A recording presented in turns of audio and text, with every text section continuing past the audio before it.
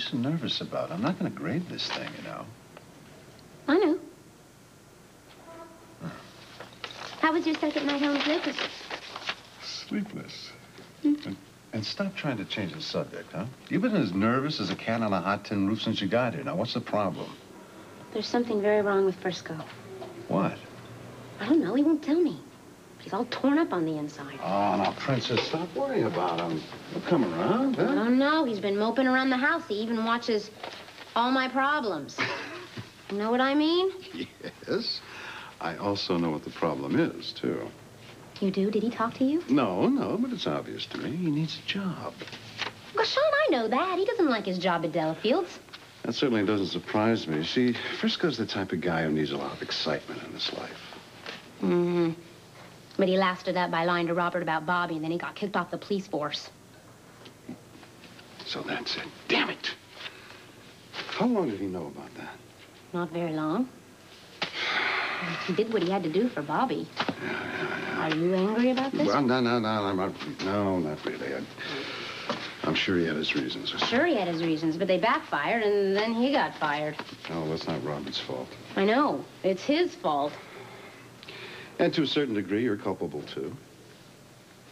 What are you saying? But you're the one who wanted him off the force in the first place. You think this is my fault? In a way, yeah. Sean, we have a child. Police work is dangerous. I know all that, and Frisco thrives on it. He's a born cop. You knew that about him all along. But he wanted to settle down. And he has. That's why he is totally depressed. Yes, but that was his decision. Well, Princess, look. All I'm saying is that he gave it all up because you wanted him to give it up.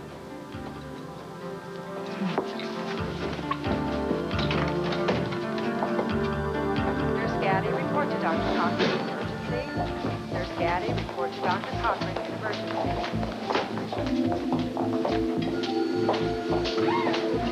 Tony, we have to talk. I have to go to surgery. Tony, please listen to me. Did you not hear what I just said? Just a few minutes, please. No. Tony! I am about to operate. I don't need you and your aggravation right now. Don't shut me out like this, please.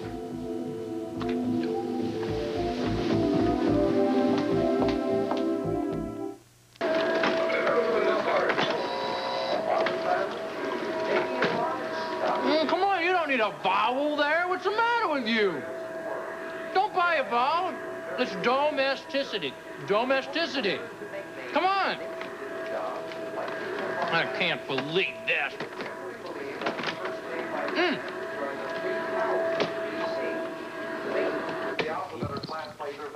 Max. Hey, Doll. It's time for our favorite soap. All My Problems. Okay. Come on. Wonder what they're up to today, huh? Let's see what we got.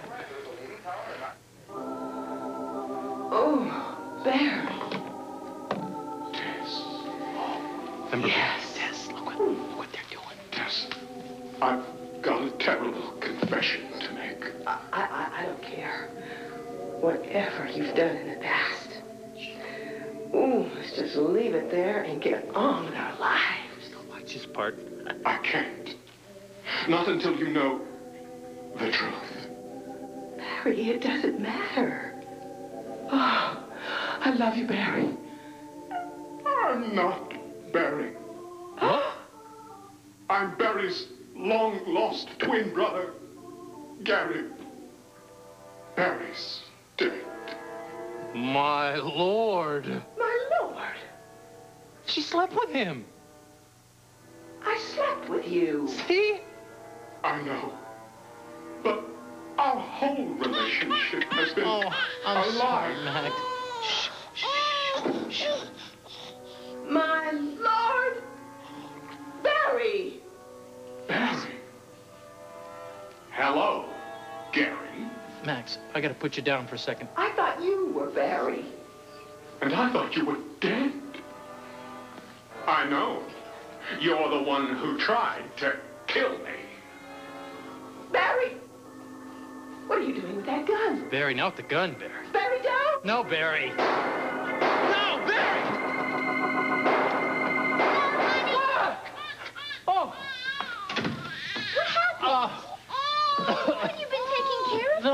no, it just happened. I'll get it. Just get you cleaned up. No, I've got it. No, I'll get it. Let me get... I've got it. She's fine. Hello. Yes, fine. Look, I'm going to take off for a while, all right? What's the matter with you? Nothing is the matter with me. Why are you so upset? I've just had a little too much domesticity, that's all. And I didn't have to buy a vowel to name that word. Buy a vowel? Never mind. Well, fine. You go ahead. We'll be fine here. Okay. All right. Sweetheart. Yeah, what? What is it? You know I don't want to keep you from doing what you want to do. Oh, I know, honey. I know, I'm just a little bored, that's all. Is it something that I did? Oh, no. It's not you, okay? It's just me. Do you want to talk about it? No. I don't want to talk about it. I just want to go to Kelly's. I just want to get a sandwich and a beer. That's all. Are you sure? I'm fine. That's it. I'm sure.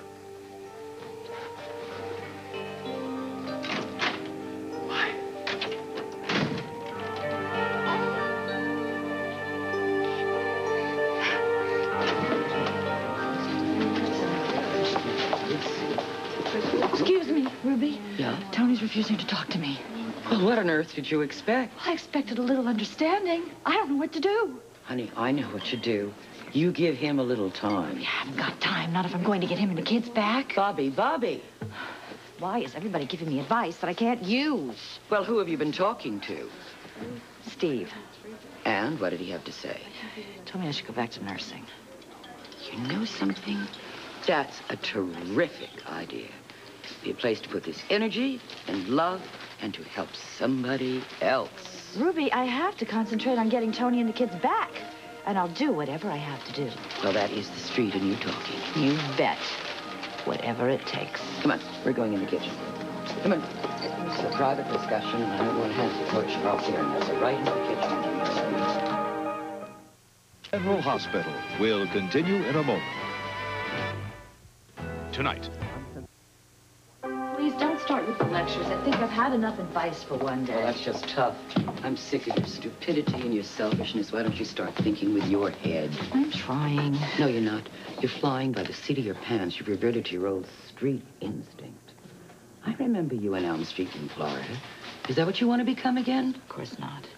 Well, then just stop it. I should have known when I had to cover up all your lies. Ruby, you never had a child, so you don't understand. No, I didn't.